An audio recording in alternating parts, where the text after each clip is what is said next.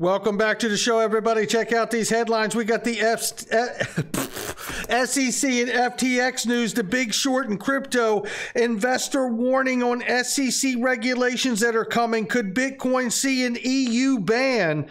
We're going to talk about this. We got David Schwartz in the news talking about chiming in on the Flare airdrop, ladies and gentlemen. You're going to want every bit of that.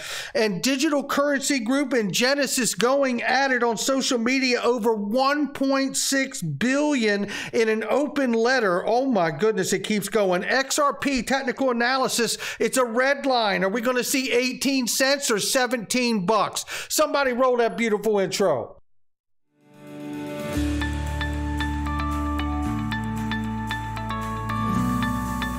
Digital Perspectives with Brad Kimes. Come on in.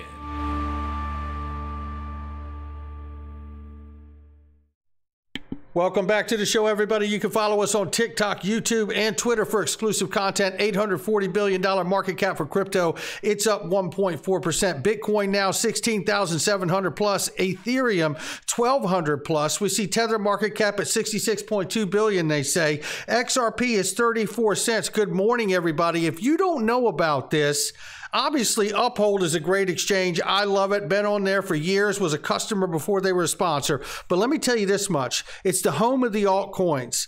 And why it's different? Because you can do anything to anything on the platform. And guess what one of those anythings actually are? It is the ability to stake. And they just got it for HBAR, baby, FET and T token. I tell you what, click the link underneath and check it out for yourself. I think it's 30 assets now that you can stake. Make sure you check that out. John Deaton says, remember when Brian Armstrong couldn't get a meeting with the SEC?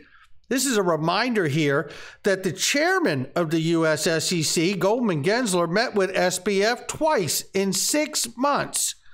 And they were also awarded a broker-dealer's license. The Big Short, institutional investors are betting against Tether. Say it isn't so.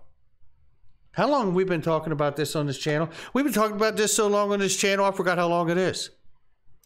I told you, regulators and governments, and especially the private central bank, the Federal Reserve, has only one product that they sell, and it's a US dollar. I don't know what comes of all of this, but I tell you this, I'm not so sure that this illustration isn't right spot on. And think about what that would do to the market in crypto to go along with the SEC suing some US crypto exchanges at the same time. And a warning falls right in line with the conversation we're having from investor Robert Kiyosaki, who warns the SEC regulations will crush most cryptocurrencies. And I'm here to tell you that's the plan.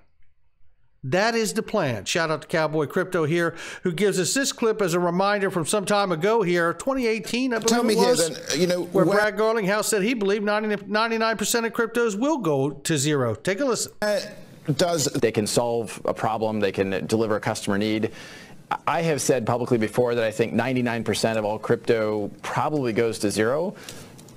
But there is that 1% where I think that is focused on solving a real problem for real customers and is able to do that at scale.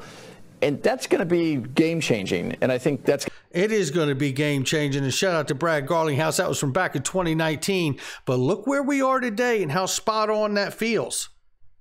I do believe that that is exactly what we're going to see. Look, there's over 20,000 cryptocurrencies. I think we can all at least agree, no matter where you sit in this space, there isn't 20,000 problems to solve.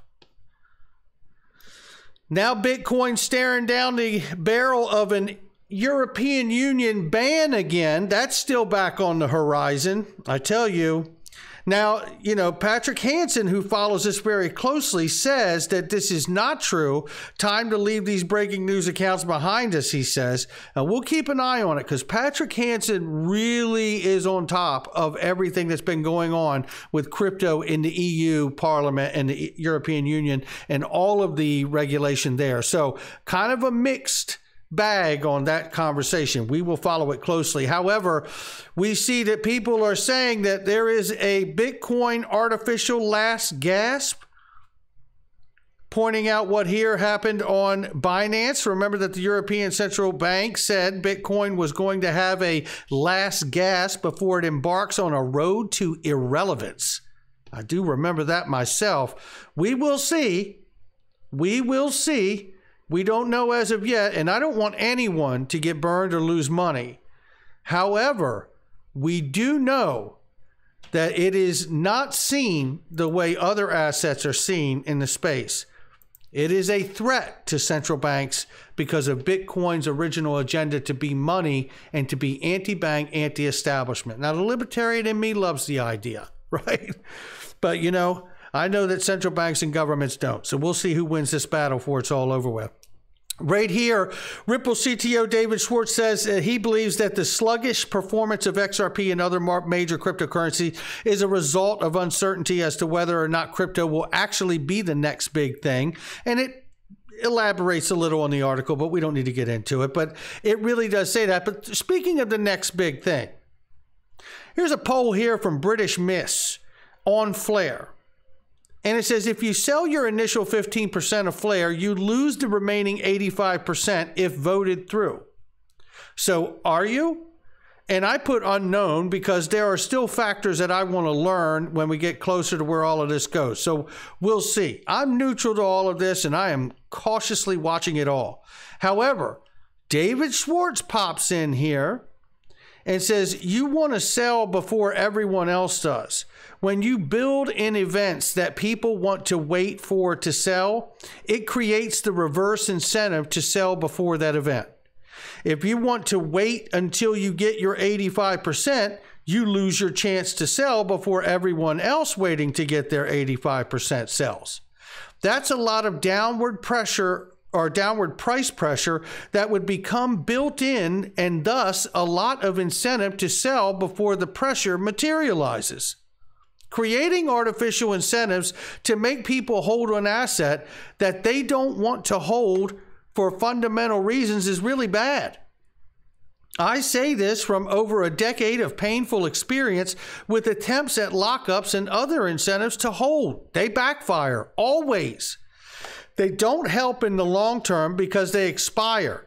And they don't help in the short term because everyone knows they're going to expire and tries to beat everyone else trying to beat the expiration. They discourage long-term holding because you know the releases are coming. But as I discovered last time I tried to explain this, nobody seems to want to hear the truth about this and wants to believe that somehow incentivizing people to hold an asset that they don't actually want will magically make it more valuable. You know, David probably won't catch the hell that I have, and I know that I believe it was DAI is caught. But this is an original thought that I had way back in the day. Just give it all out. Do the 100% airdrop. Let the market shake out to where it is. People are going to buy and sell it for what it is, and then it will be what it is. Just rip the Band-Aid off, right? That's what I hear. I don't want to put words in David's mouth, but that's exactly what I'm hearing here. We shall see how this goes. One thing I do want to remark is I am cautiously optimistic about Flare. But, you know, at the same time, I don't want to see anybody lose money. I want to see the platform do, or the network do well, but we don't know. But David, I believe, brings up some good points that I know I was attacked for a long time ago. We'll see what happens here. Cameron Winklevoss, you're going to want all of this. An open letter to Barry Silbert. This here, I tell you, the egg fight takes to the streets, ladies and gentlemen. It's on social media. Barry, today marks 47 days since Genesis halted withdrawals. It says, I'm writing on behalf of more than 340,000 earned users who are looking for answers. These users aren't just numbers on a spreadsheet. They're real people. A single mom who lent her son education money to you. A father who lent his son's bar mitzvah money to you. A husband and wife who lent their life savings to you. A school teacher who lent his children's college funds to you. A policeman. So many more. Altogether, these people entrusted more than $900 million of their assets to you. They deserve concrete answers, and we're here to get them. For the past 6 weeks, We have done everything we can to engage with you in good faith and collaborative manner in order to reach a consensual resolution for you to pay back the $900 million that you owe. While helping you preserve your business, we appreciate that there are startup costs in any reconstruction or restructuring, and at times things don't go as fast as we'd all like. However, it is now becoming clear that you have been engaging in bad-based stall tactics.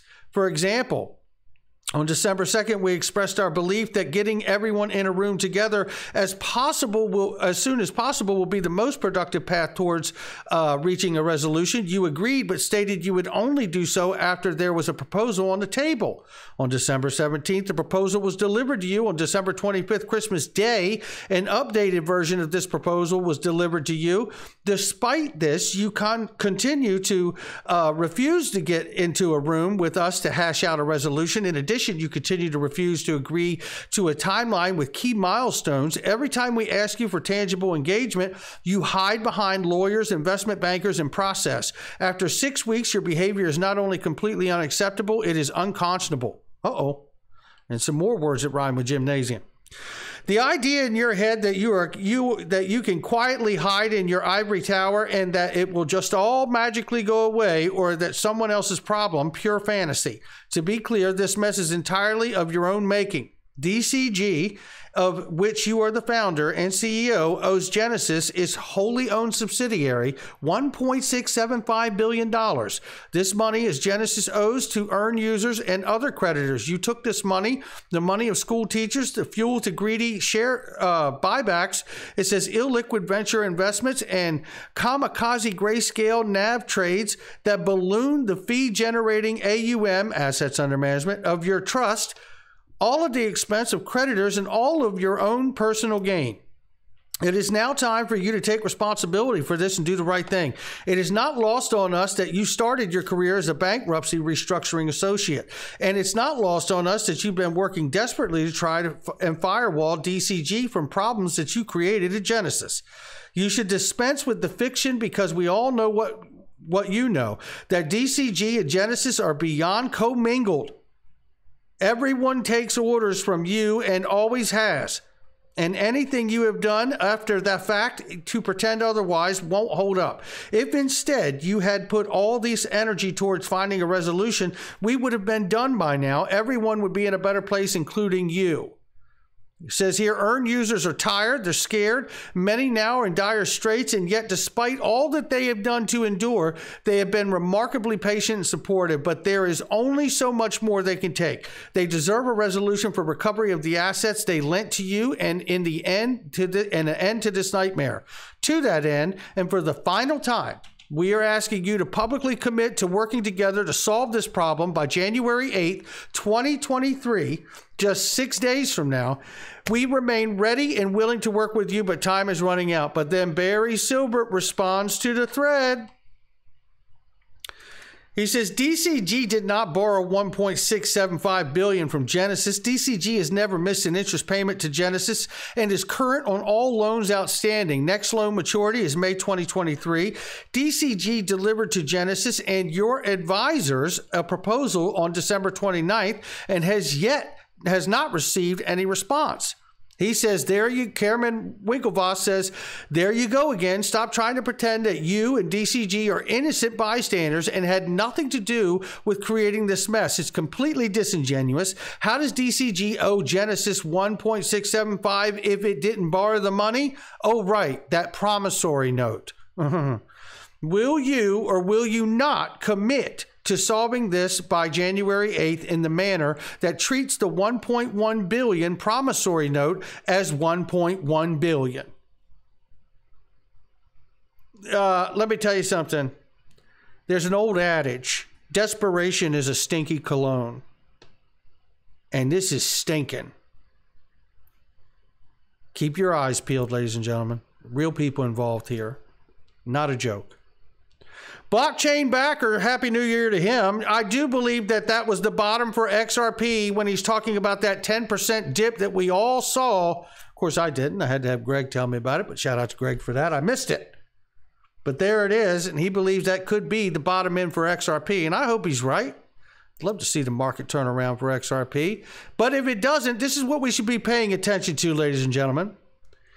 He says, Eggrad Crypto says to us, and shout out Happy New Year to him, it is obvious that XRP has tapped into the 0.30 cent 4 times since June lows. Usually the more you tap the support or resistance, the higher the probability to break it. He says, however, the bulls are stepping in to defend the red line, which you can see right here. We have to watch it closely. And if it doesn't break the red line, we could be looking at the low end of 18 cents, ladies and gentlemen. Remember, if you could look at the high line, that's 17 bucks, right? But if we want the 17 bucks, we got to have the tummy to be able to stomach the 18 cents. It's not one-sided, ladies and gentlemen. This is a high-risk environment. And if you don't have an appetite for it, you better reassess your portfolio and what you're doing and where you're at. Make sure you're comfortable. Not financial advice from me or anyone else. It's my digital perspectives. Before I get out of here, it's tax time. Coin Tracker. Get the app. Be able to track hook your exchanges to it safely. Track your assets, download it, be able to do your own taxes, or send it to your accountant and have it all be in there, not miss a transaction, know that you're covered, everything's reported properly, keep the IRS where they should be in their office. That's going to do it for me. Hit the like and subscribe, leave a comment below, share with somebody you know. I'll catch all of you on the next one.